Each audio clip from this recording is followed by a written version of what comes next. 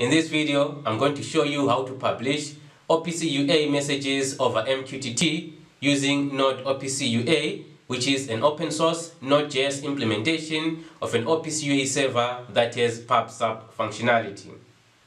This video is sponsored by HiveMQ, who are providers of an enterprise-grade, edge and cloud-based MQTT broker. So please do check them out to help support this channel. My name is Kudzai Teresa with Industry4.TV, and I regularly publish industrial Internet of Things tutorials on this channel. So if you're new here, please do make sure to subscribe and click on the notification bell to make sure that you never miss any of the videos. I'm going to be simulating sensor data within the application and publish it to an MQTT broker in the cloud, and then use an MQTT client application to subscribe to the MQTT broker to view this information. So first, let me take you through my Node.js application. So this section here is responsible for importing packages that I've already installed. This here is the Node OPC UA server package, and this one is the OPC UA PubSub extension, and this package here is for types in OPC UA. Now here we're creating an instance of an OPC UA server, and then we initialize the server, and then here we get the namespace for our OPC UA server address space, and then we add an object to our OPC UA server address space called sensor. We give it the browse name, my sensor, and then we put it inside our root folder. Next, because we want our sensor object to give us temperature readings, we add a temperature variable as a component of our sensor object. We assign it a browse name, node ID, data type, and a value. And then moving on, this here is the code that generates random numbers and assigns them to our temperature variable so as to simulate our temperature sensor readings. Okay, so at this stage, our OPC UA server is ready, and we've populated its address space with our temperature sensor object. Now we need to add PubSub functionality to our server.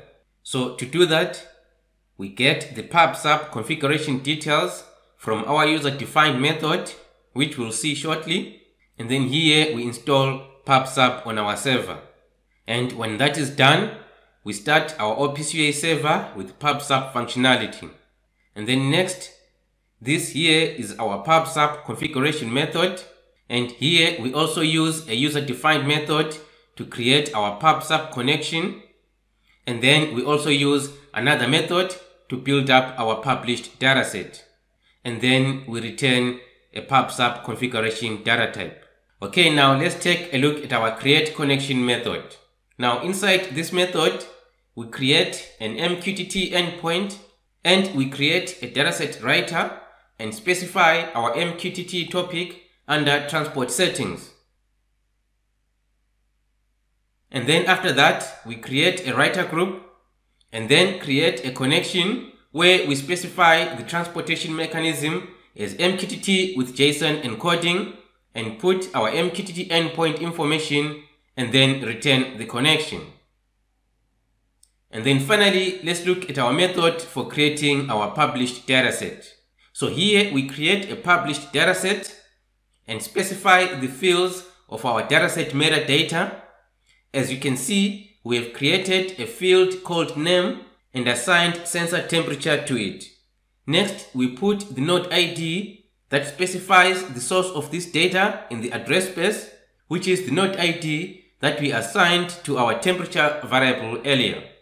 Okay, so that's all we need to do here. So our OPC UA PubSub application is now ready to publish OPC UA data over MQTT. Now, before we run this application, let's head over to my browser so I can show you my MQTT broker. Now here I'm on my Azure portal. So this is where I've deployed a HiveMQ MQTT broker cluster on an Azure virtual machine.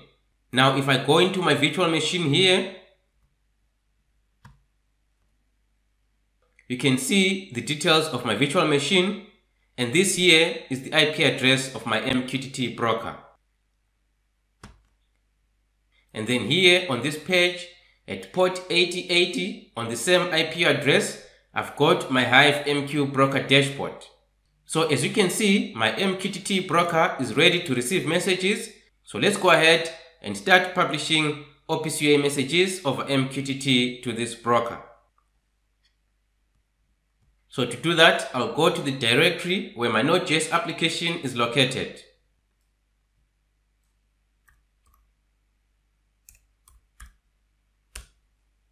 And then I'll run the server.js file.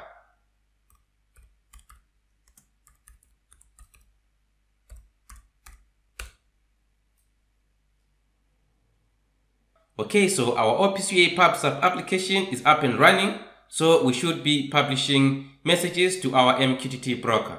Now what we need to do is to subscribe to the same MQTT broker to see if we are successfully publishing OPC UA messages over MQTT. And for that, I'm using an MQTT client application for testing called MQTT.fx. So if I go into settings here, you can see that I've got the same broker IP address. So I'll go ahead and apply these settings and then go on to connect. Okay, now that we're connected to our MQTT broker, I need to go ahead and subscribe to the same topic that we're publishing our OPC UA messages to. So I'll go to subscribe.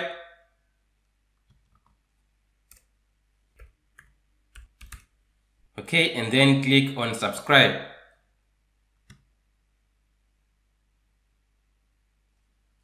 Okay, so as you can see, we are receiving our sensor temperature value. So we've successfully built an OPC UA over MQTT solution. And from here, you can subscribe to this information using some visualization tools to build a dashboard, or you can simply store this information in a database. If you found this video useful, please give it a thumbs up. And in case you aren't already, please do subscribe to the channel. Thanks for watching.